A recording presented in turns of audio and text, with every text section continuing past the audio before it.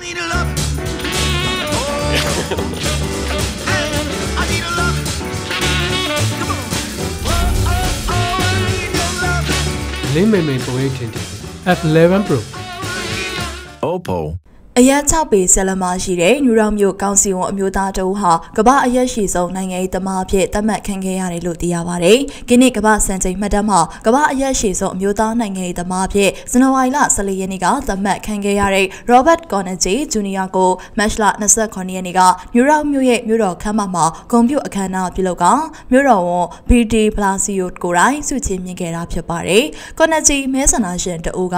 သူ့ကိုအရက်ရှိဆုံးနိုင်ငံရေးသမားဖြစ်လာမယ်လို့ပြောဆိုခဲ့ပူကြောင်းနဲ့အရက်အလွန်ရှိနေတဲ့အတွက်ရှူဖရက်နဲ့အဝတ်စားတွေဝယ်တဲ့နေရာမှာအခက်အခဲတွေရှိကြောင်းပြန်လည်ပြောပြခဲ့ပါတယ်။အဲဒီစုကိုလက်ခံရရှိပြီးခဲ့တဲ့နောက်မှာ53နှစ်အရွယ်ကော်နယ်ဂျီကအခုလိုအတီးပြုတ်သတ်မှတ်ခံရဖို့အတွက်2နှစ်လောက်အချိန်ယူခဲ့ရတယ်လို့ပြောကြားခဲ့ပါတယ်။အစတုန်းကကျွန်တော်စိုးရိမ်မိခဲ့တဲ့ဒီလုပ်ငန်းစဉ်တစ်ခုလုံးက2နှစ်လောက်ကြာပြီးအသက်50ကျော်အမျိုးသားတယောက်အနေနဲ့အယိုးပွားယောဂဝင်နေမှာကိုနဲ့နောက်2နှစ်လောက်ထပ်ဆောင်ရရင်ဒီစံချိန်ကိုလက်လွတ်ရတော့မှာပဲလို့တွေးမိခဲ့တယ်လို့သူကပြောပါတယ်။ ကော်နယ်ဂျီဟာလူငယ်ဘဝတုန်းကစိန့်ဂျွန်တက္ကသိုလ်ဘတ်စကတ်ဘောအသင်းအတွက်ပါဝင်ကစားပေးခဲ့တယ်လို့လည်းသိရပါတယ်။သူ့အရင်ကကမ္ဘာအရက်ရှိဆုံးနိုင်ငံရေးသမားအဖြစ်မှတ်တမ်းဝင်ခဲ့သူကတော့အရက်6ပေ9လက်မခွဲရှိတဲ့ပြည်ထောင်ပါလီမန်အမတ်တဦးဖြစ်သူဆာလူးဝစ်ဂလက်စတိန်ဖြစ်ပြီးသူဟာ1989ခုနှစ်မှာကွယ်လွန်သွားခဲ့တာဖြစ်တယ်လို့သိရပါတယ်။